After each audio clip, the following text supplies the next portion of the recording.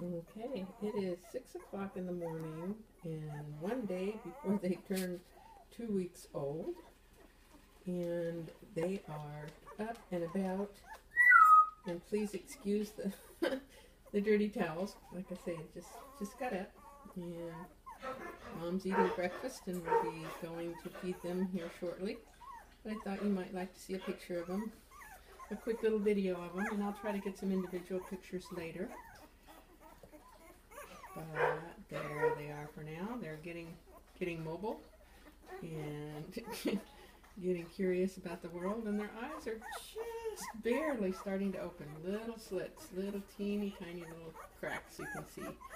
So a few more days they'll be open all the way, and then they'll really be into everything.